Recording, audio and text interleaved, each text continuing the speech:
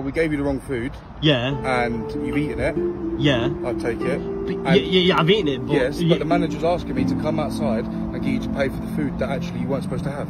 But it's not my problem. You've given me someone else's food. But what we're asking you for is because we gave you the wrong order and we have messed up. We're just asking you if you can come inside and just pay for the food that we gave you. But I've already paid for my food. Yeah, I understand that. But what I'm saying is, obviously, we gave you extra food, which obviously. But that's not my problem, though. Like, hold on a minute. You guys made a mistake, and now I've got to pay for it. Yeah.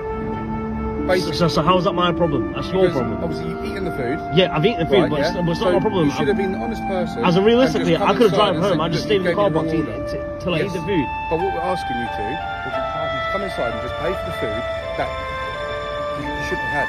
If you was an honest person... but it don't matter, you guys made a mistake. I've eaten the food. But what I'm saying to you, if you was an honest person, right? Yeah. Which obviously, are you an honest person? Obviously not, because you would have come inside and said that was the wrong order. Who does that though? Who does that?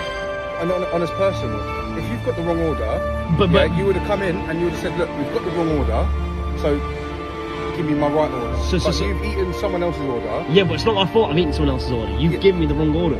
Yes, but all I'm asking you for, I'm not asking for much.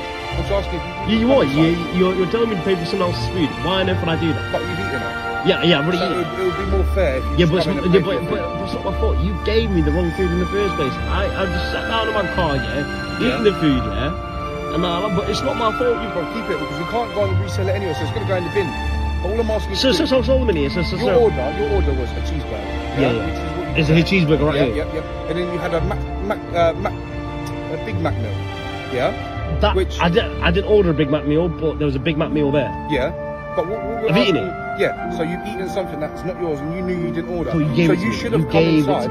You should have come inside. But it's not my problem. It's not my problem, man. It's not my problem, bro. Like. Yeah. But it's not my problem. Please, but it's cold. Can you just come inside? If I go in there and my manager, he's gonna, you know what I mean. So I don't want to be getting in trouble for their cock up. And it's not my problem. It's not my problem. Please, bruv. Just come inside, bruv. Just be fair. You gave me the wrong food. Bruv, it's £4. Okay, then it's someone else's meal. Like, as in, like, would you pay for someone else's meal? But you've eaten it. This is what I'm trying to get at. You've eaten someone else's meal that you've got for free, pretty much. So you need to come inside and pay it. Exactly. It was for free. Yes. It was for free. No, but honestly, it wasn't free. It was free. It was free. You give me someone else's food, I've eaten. Are you joking? That's not my problem, man. It's your problem. Are you joking with me? Yeah. Bye. Go. Get lost, man.